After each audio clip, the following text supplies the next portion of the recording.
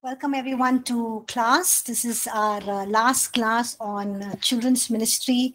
So from Monday onwards, Pastor Roshan will begin taking classes on youth ministry. So today is our last class. Before we begin class today, can one of you please lead us in prayer, please? Anyone? Yes, we can pray. Dear Heavenly Father, we thank you so much for this morning. We thank that you are continuing to guide us.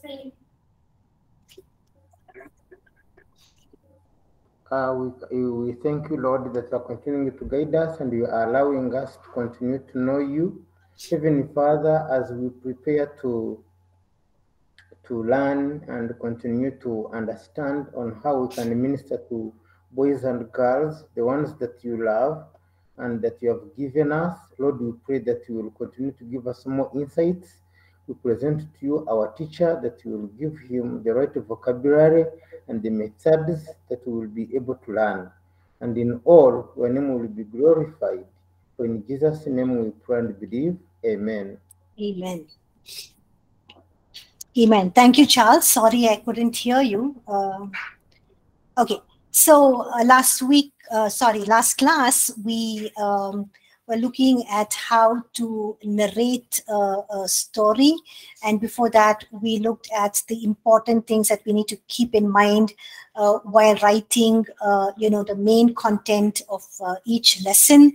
So I just gave you some important points to keep in mind, which will help in writing the main content of a lesson.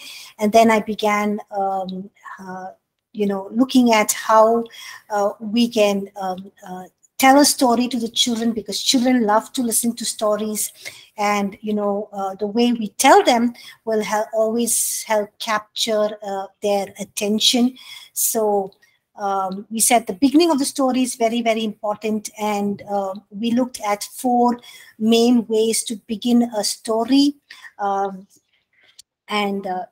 To understand how to narrate a story, we said we'll look at 1 Kings chapter 21, where King Ahab wanted Naboth's vineyard.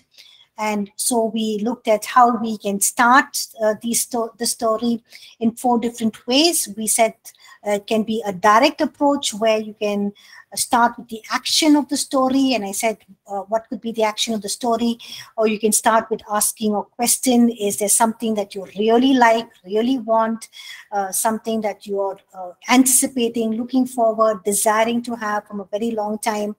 Or you can also begin with an exciting part of the story, and I said, and it's like a flashback effect that it'll have. So you can start somewhere in the middle of the story and then come back to the beginning and then narrate the entire narrative. Or you can start with an illustration, and that's where I ended. I said that you could you can use a small incident from everyday life, but ensure that that is something that children will identify with, they will connect with.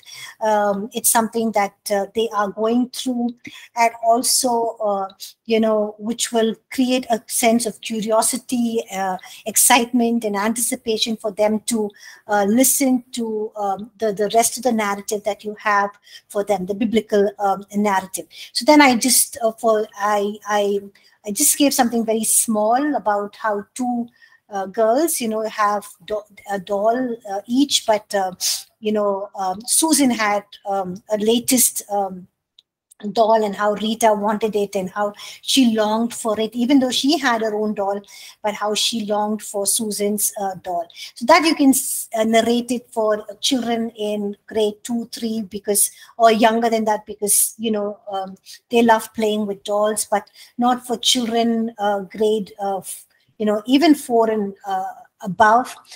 For children grade 4 and above, I usually give them this real life example that happens. That's why I said, when we are writing a lesson plan, it's good to prepare a week in advance, so that, if you read something in the newspaper, you come across it in the news, or something that happened in your everyday life, something on the way to office, something in the mall, in the markets that you went to. You can use that as a real life example to illustrate, what you are going to teach them.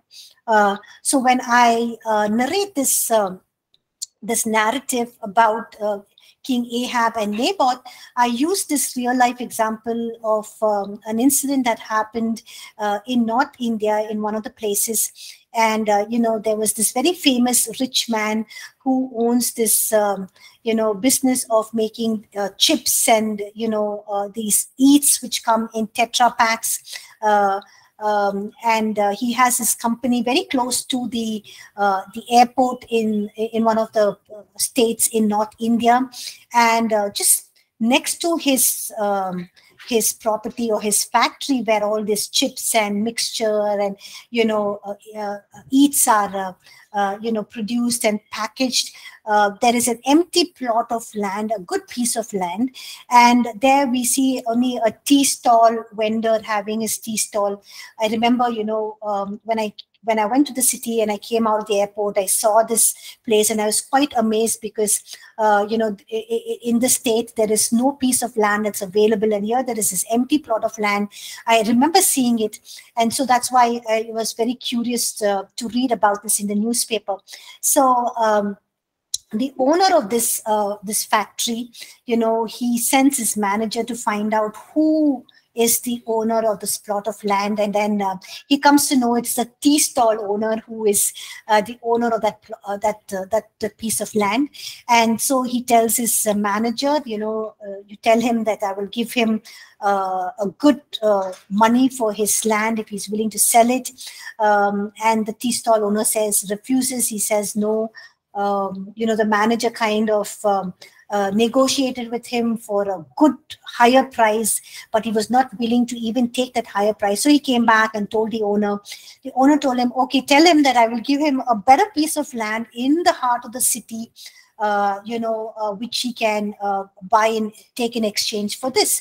So the manager goes back and tells him, and the tea stall owner refuses even that. So this man is so angry because, he's gone to an extent where he's giving him a huge price for the land beyond the real estate, beyond what's the price. He's also willing to give him a plot of land in the heart of the city, and this man is outrightly refusing. And it was amazing to read because this man had the same thing that was in the Old Testament concept. He said, I got this piece of land from my forefathers. It's something that is, belongs to the generations, and because it is part of our forefathers' piece of land, I can't sell it. I can't give it away. So the owner of this factory was so angry, he goes to the extent of plotting with his manager and killing this tea stall owner. And he thought he's a rich man, he can get away with it because this is money, his connects that he has. He thought he can get away with the murder, but he actually got that tea stall owner, took that property, extended his factory.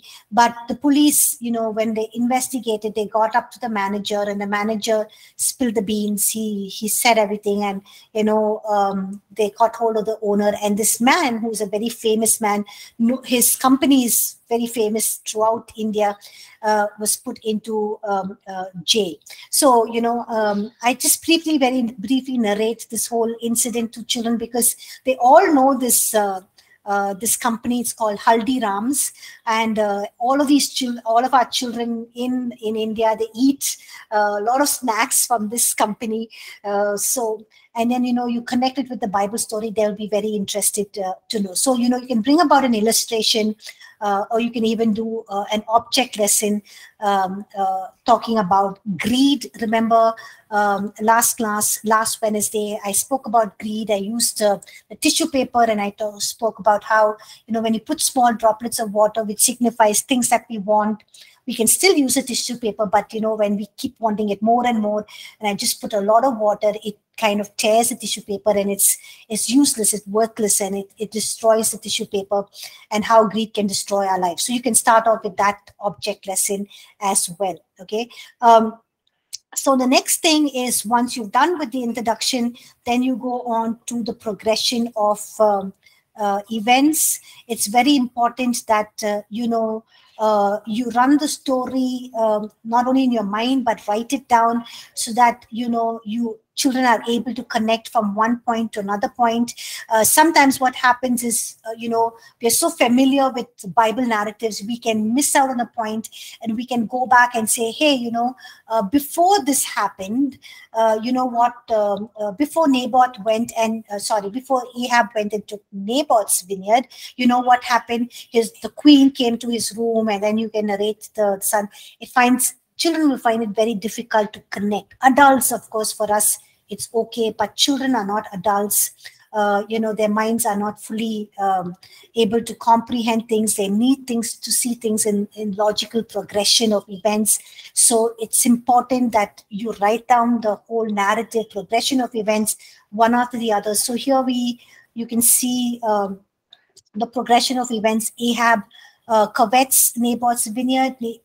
Ahab asks Naboth for it, and Naboth refuses sale or exchange. Ahab sulks.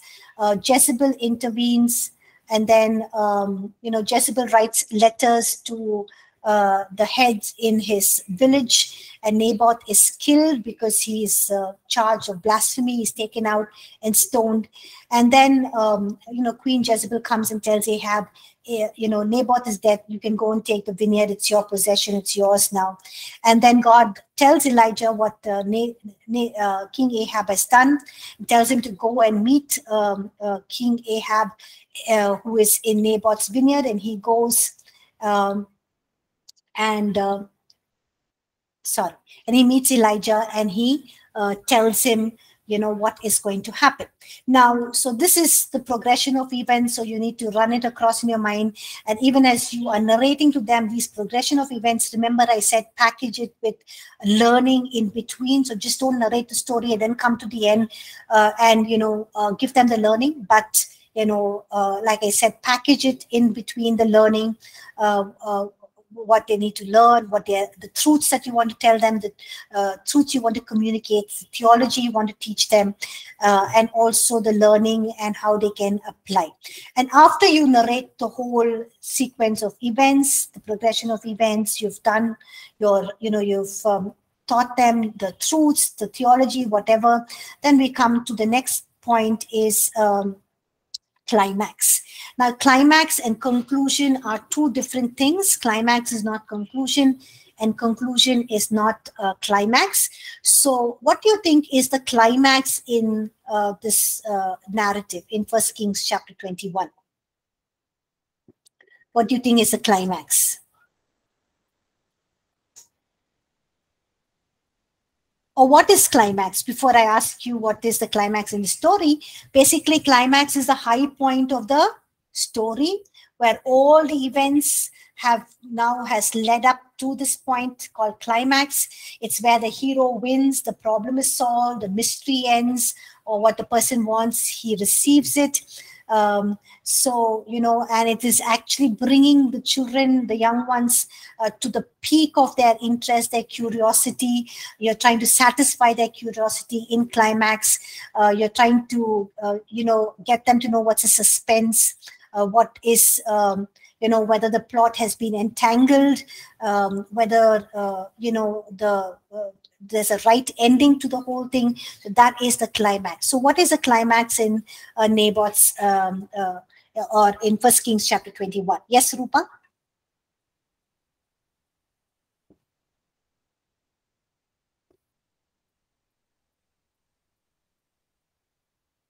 Yes, go ahead, Rupa.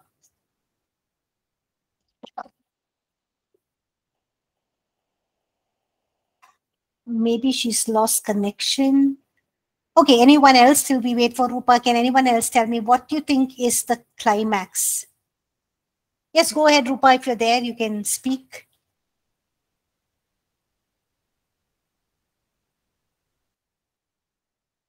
Ma'am, wrong touch. Just touch that. Okay, fine. Okay, what's the climax in the story? Come on, guys. Yes, Christopher. The climax would be probably like a dramatic conclusion, something that will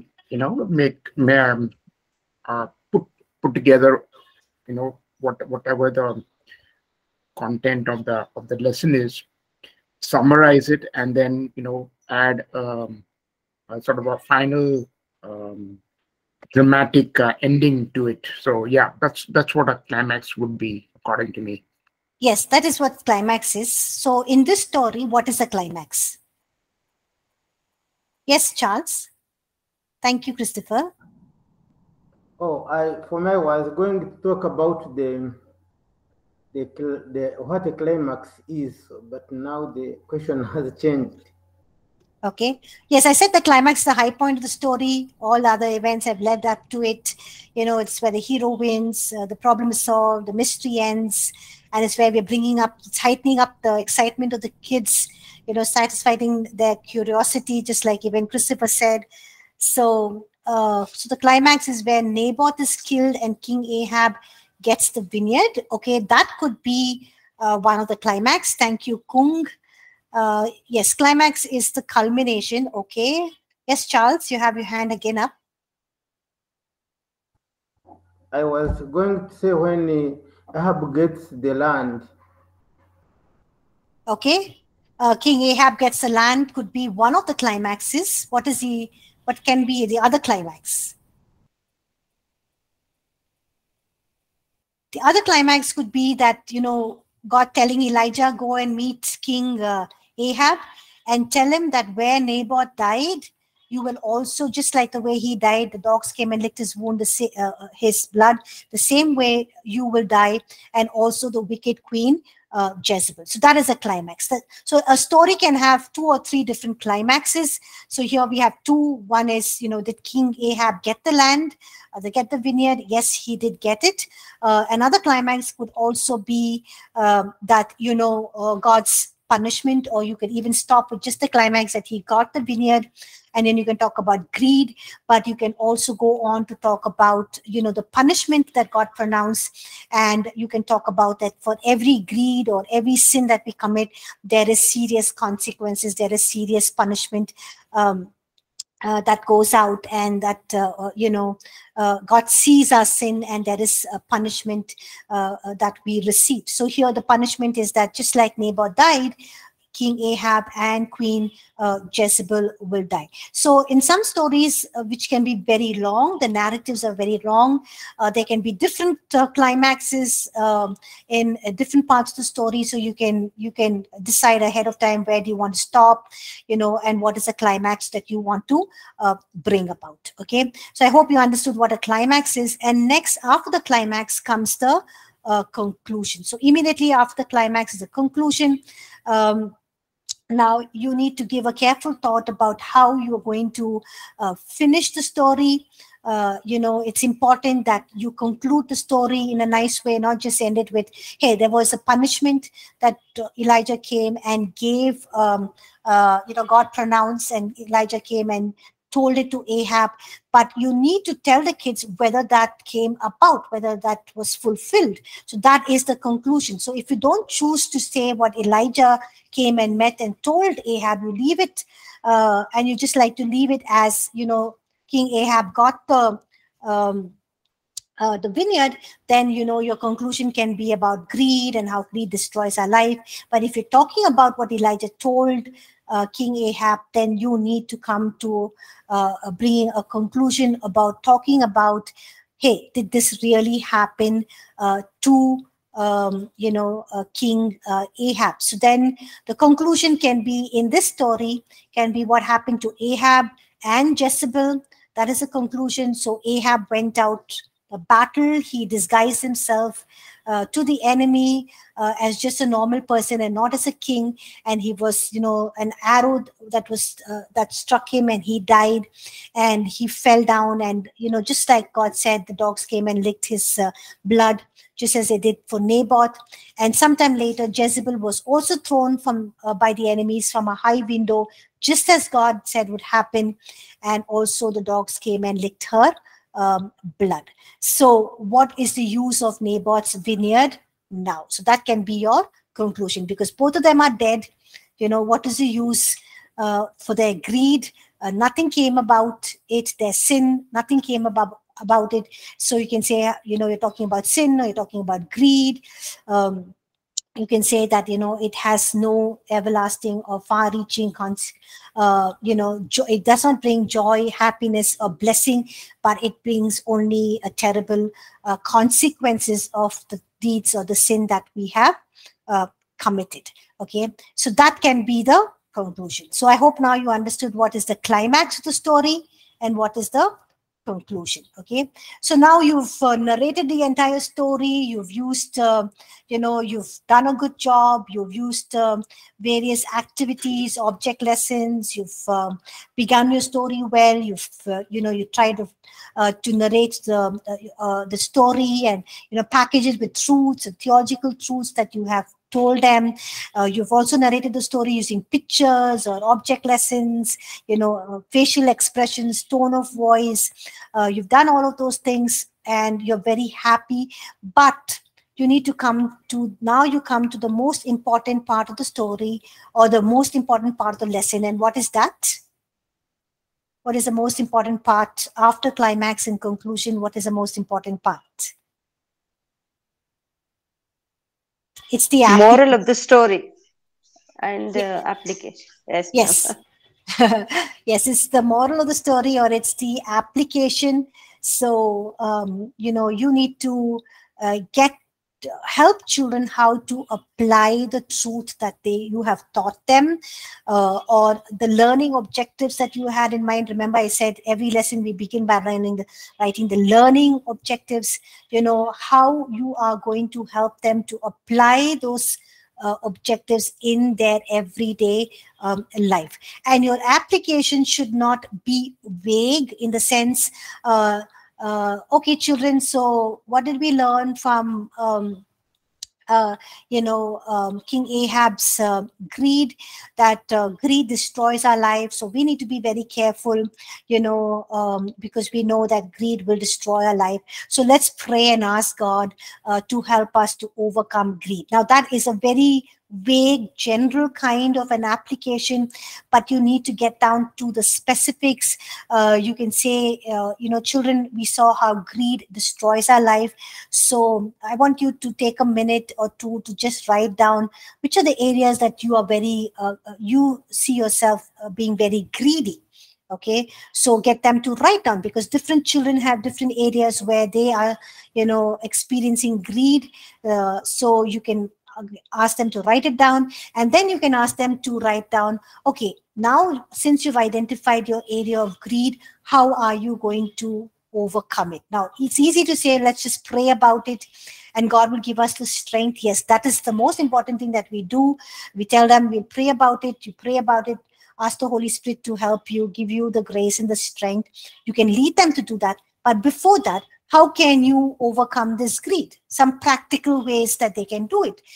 So if they like to share it, then you can say, okay, how do we help Susan, overcome her greed? Or how can we help Asha overcome her greed? Or how can we help Tom overcome his greed? So, this is his area. So you can give various suggestions, and or you can give them various examples of how people have overcome greed in that area, and that becomes very practical for them, and so they know how specifically to go back and implement that and overcome greed in that area. Now, for another example, if you say, okay, today what did we learn? We learned about obedience, and we know, children, that God wants us to obey him. Obedience is very important. If we don't obey, we don't receive his blessing and all of those things. But that's what children have heard day in and day out from their parents, even in Sunday school. But there can be specific areas where they are having a challenge to obey. So where is where do you find it challenging to obey, and who do you find it difficult to obey? Why do you find it difficult to obey them? What can you do? So just giving them practical tips would help children. Most of the time we have only maximum 8 to 10 children, and then lesser than that, so it's easier for us to work with each child, and then the whole lesson becomes very relevant for them, and how to apply things in their life. You are teaching them at a very young age, even when they go to adult church and they're listening to a sermon, and automatically their system is just being taught how to put into practice, how to work on those areas, how to make it relevant in their lives. And so the word of God comes alive. It just helps them. It just becomes very relevant in their day-to-day situation. Yes, Charles? Thank you. I wanted to add something about the application. Like when you have taught the lesson, sometimes you might be dealing with children that are already saved, and you are doing a discipleship teaching, where you might again weave the application. You have application 1, where you are identifying the problem, and you are giving some literal helps. Like if it was greed, you are talking about it. Then there somewhere towards the end, you can give another application where you are giving the practical helps on how to do it. For instance, you can say, whenever greed comes to you, you can stop during the week. Stop, remember the memory verse. You give them, like you can remind them to remember the memory verse, since they will have written it down. Then from there, you can also tell them, if you have stopped, you have remembered the memory verse, say it to yourself. And then from there, you can again say, maybe you can again ask God to give you strength to overcome the greed. In that way, you will also tell them to thank God that he has given you the strength to overcome the greed. Such steps also really help when you have woven the applications in the lesson, and then the final part would be giving the final applications to help the child grow in Christ. Thank you. Thank you, Christopher. Thank you, Charles. Yes, I think, sometimes what you said is very relevant and good, Charles, but sometimes, making everything very spiritual can get, can kind of put off children, it puts us off sometimes. Sometimes being more practical and relevant can really help. So, for example, telling a child, if the parent gets them chocolates or gets them, or in school, they get a chocolate or get 2 chocolates, they come back home, they're not eating that, and they have 2 with them, they can be greedy enough to eat both of them, or they can, be willing to give one to their sibling, or share it with their sibling, so, at that time, the practical thing to tell the child is, if you had 2,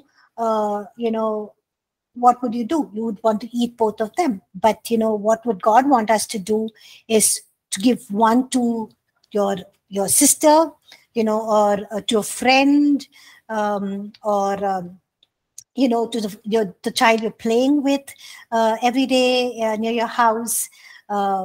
or if your mom packs for you in a tiffin box and she puts you, just say like, you know, four chocolates, or, you know, 4 cookies, then you can just share one with your friend. So, you know, being greedy is you eating up everything. So in just very practical, simple ways, just teaching them, you know, how to do it, so that it just becomes a lifestyle for them. Then of course, you know, all of the others, think of the memory verse, think about what God would do, you know, think of how God would be pleased, and all of that would come later. But then, you know, just getting it very practical basically helps children in the first go. And then of course all the others follow. Okay, so then once you're done with the application, you can get down to teaching them the memory verse. Now, memory verse is not just say, okay, today's memory verse is this, and turn to the Bible and get them to read it and repeat it and repeat it and repeat it. But you can do it in a very creative way. You can get them to repeat it once or twice, and then you can have a small soft ball, or, you know, a football, and just take it and throw it and say, I'm going to throw this to one person. That one person will say the first word or 2 words or 3 words in the memory verse, if it's a big memory verse, and then take that ball and throw it to the next person, and the next person will say the next 2 words in the memory verse. So if you're teaching them John 3:16, then, you know, I can say, okay, today's memory verse is John 3:16, and I take the ball and throw it to one child, and the child can begin by saying, for God so loved. Okay, for God so loved, 4 words, and then, you know, the next child, the child can throw it to the next person, and the next child can say 1 word or 3 words or 4 words, whatever. And that becomes very interesting for children to learn memory verse. Sometimes you can just write the memory verse on the board, get them to repeat it twice, and then the third time, you know, erase 1 letter and just put fill in the blanks. So, you know, it just becomes very exciting for them. Or you can teach them memory verse through song. Just put you know, music to it and teach them. You can also teach them a memory verse through action. You know, you can you know, love the Lord your God with all your heart, with all your mind, with all your soul, and with all your strength, and love your neighbor, you know, as yourself. So basically, just for smaller children, you can teach them through action, and, you know, the actions help them to remember. Remember, we said that children learn 90% by hearing, seeing, and doing. So even memory verse can help that ways. And then you can end, you know, the class in the word of prayer. Yeah, close with prayer. Basically, don't make your prayer very general. Thank you, God, for bringing us to Sunday school, for teaching us. Help us to be like David. Help us to be like Bartimaeus. Help us not to be like King Ahab. You know, but, you know, make it more specific. You know, just saying, Holy Spirit, we invite you to help us to overcome the spirit of greed. We just break the spirit of greed in Jesus' name over our lives. And you can tell children to repeat that. So you're teaching them to pray powerful prayers, you know, how to pray, how to break strongholds. In Jesus' name, we ask you, Holy Spirit, to break the spirit of greed, break the spirit of disobedience. And then you can say, children, whichever is your area of greed, you know, just take this time to commit it to the Lord and just say, Holy Spirit, I give you all of these areas of my disobedience, sin, greed, whatever is it, and I'm willing to submit my life, submit these areas, take control, help me. You know, so you're teaching them to pray meaningful prayer, powerful prayers, you know, which can have greater significance and eternal value, and you know, can help them know how to pray also in the future. Okay, so you can end with prayer, and then, you know, make sure that you know, you can also have a time of, if you have time, just question answer. Of course, we did that through in the lesson plan. We said stop at various points, ask them, so you know they have understood what you have learned. Don't wait till the end to ask them questions and then be disappointed. Hey, they haven't understood the main truth of the lesson I wanted to communicate. You know, do it at various points so that you know, they you can understand, you can reiterate, and it will just help the children. Okay, so this is all about how to narrate a story and how to write lesson plan. And this is the the end of the course. So anyone has any questions, anything that you'd like to ask, you all can ask. Anything? Any questions?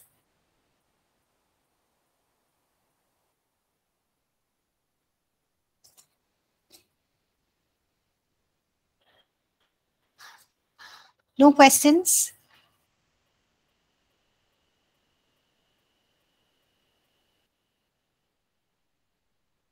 Okay, if there are no questions, then just a reminder that today is your assessment 1. Okay, you can, I'll post it before 6 p.m. today, and please ensure that you submit your assessments on Friday, end of day by 11:59 p.m. Okay, and when can we have the second assessment? When can we have the second assessment?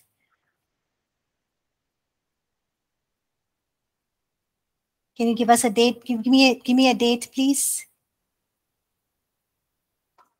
Because 15th we have, that is the following Wednesday, you have your first assessment on 1 Timothy. Do you want me to schedule your second assessment for children's ministry on 22nd of March? Is it too late, or you want to have it earlier?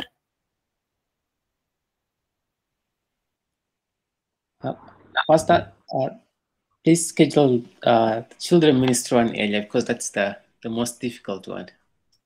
Sorry, Maggie. Can you repeat that again, please?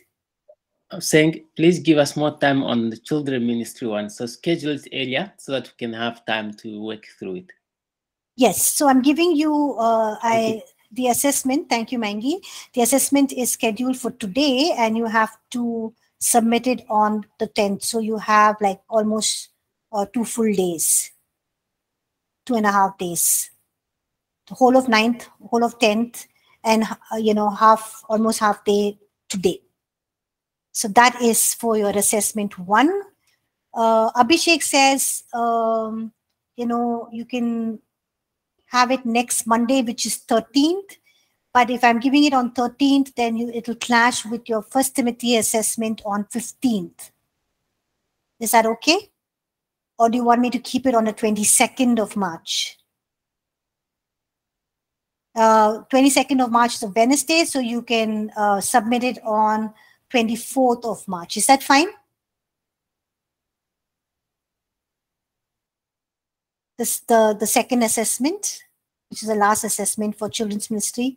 Is that fine, everybody? 22nd March. Okay, thank you, Harrison. Okay, thank you, everyone. So your first assessment is today, and your second assessment is on the 22nd. Is that enough time, Maggie? 22nd, 23rd, 24th, is that fine? Because that's what we decided earlier.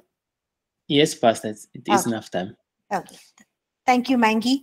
And just as Christopher had requested, I have posted 1 or 2 lines for each video in the stream page. So all of the videos that are posted on the stream page will also have a small write-up of what was taught in that class, so you know which video is about what. Oh, okay, 23rd mission trip to Bangalore. All of you are going? Sorry? Oh, all of you are going. You're going on the 23rd. Okay, then because the in-person students are going for a missions trip on the 23rd, so then we can't post it on the 22nd. Can we have it on the 20th? That is a Monday, and then you can submit it on the 22nd. Is that fine? So you have 2.5 days. Is that fine? Okay. Thank you. Thank you, Pratik, for mentioning that. Okay, so your second assessment will be on the 20th. I'll release it on the 20th, and then you all can submit it on the 22nd. Okay. Okay, thank you everyone for joining the children's ministry class. I hope it has been of help and useful for all of you. Many of you, even though you are not going to be involved in children's ministry, but you will be pastors, or maybe you have groups that you are leading, families. You can also know how to cater to children, how to help them, or in your own area as a missionary or as an evangelist. You can also help build up children's ministry. You can teach this to people who are involved in children's ministry, and it will benefit and help them. Okay. Anything anyone likes to say before we end class? Yeah, I'd like to say thank you so much for teaching us for the last 3 years. In times we've been unruly, and yeah, you've been patient with us. Thank you so much, Pastor. We really appreciate it. You've input so much in us, and we are not the same. Yeah, we've been blessed. Thank you so much, Pastor. Thank you so much, Maggie. I wouldn't call you unruly. You'll have been wonderful. Thank you. I've just been thinking about your whole burden of understanding predestination. So please listen to the sermons on Romans. If it's not available, let me know. I'll post it for you. You can listen to the sermons on the classes, basically Romans chapter 9, 10, which talks about predestination, God's choice, choosing, and how God has foreknowledge but not predestines anyone to sin or to be confined to hell or to eternal death. Okay, so if you can't access those lecture videos, let me know, Maggie, on the stream page, and I will have it accessible for you so that you can listen. And that's very, very important for you to know and understand, so it can benefit you, because I think that's something that you're trying to grasp a hold of and understand. So yeah. Yes, thank you, Charles. Says it has been educative. Thank you, Pastor. Thank you, Asha. Thank you, Harrison. Yes. Yes, so Rupa had something to say. A very big thank you, ma'am. Really learned so many things during this children ministry, especially how to be focused and all those things which really helped me. Thank you. Please pray that we would put it into practice and raise up a generation who will really love the Lord. And thank you for the passion you have for the Lord. And thank you for being a blessing to each one of us for the past 3 years. We want to bless you, and may the Lord use you powerfully and fulfill all the purposes He has for you. Thank you, ma'am. God bless you. Thank you, Rupa. Receive everything. Thank you so much. Hey, guys, I'm still coming back to you on Monday to teach you for 1 Timothy, 2 Timothy, Titus, and Philemon. I'm in a race to finish that. Yes, Christopher? Yeah, suddenly I just realized that you are actually going to be doing the Timothy one. So yeah, but anyway, thank you so much. There was just something I just realized, and maybe I'm not sure if it's the question should be directed to you or to the administrator, of Bible College. But I think, if I remember correctly, for the first year, we did not have recordings of the videos, and it only started for us, at least for this batch at least. And for us, it started only the second year. So is there any way we can access the videos for the first years, I mean, first and second semester, which would obviously be for another batch, so that we can have that as our reference to be accessed whenever we do require it. So I'm not sure how this can be arranged, but it would be nice if we can have the first our first year videos available, or rather the first and second semester videos available. Yeah. let me check on that, and then I'll just post on the stream page, if those are available, and then how you can access it. I'll do that. Thank you, Rose. Yes, sure, will pray. Thank you, Prabhakar, as well. Yeah. Yes, hope to see all of you at least in the classroom. I was just thinking, before I end teaching TTP, that is First Timothy, Second Timothy, Titus, and Philemon. I was just thinking, when I come early to class, one of you can just put on your video, so I can just get to see at least some of you on video, because you all live in different parts of the world, but just to see you, interact with you, because it's been 3 years. I don't even know your faces. It'd just be nice to know you. So maybe on Monday, when I log in early, I can come in early. So one or two of you can just come on, put on your videos. I just can look at your faces, your handsome faces, your beautiful faces, whoever it is, and then maybe just get to know you a little more, and that will just it'll be nice, actually. Yes. Yeah. Okay. Thank you, everyone, and have a blessed day and a blessed week ahead. And I'll see you on Monday for our class on 2 Timothy. God bless everyone. Thank you. Thank you so much, Pastor. God bless. Thank you, Prabhakar. Thank you.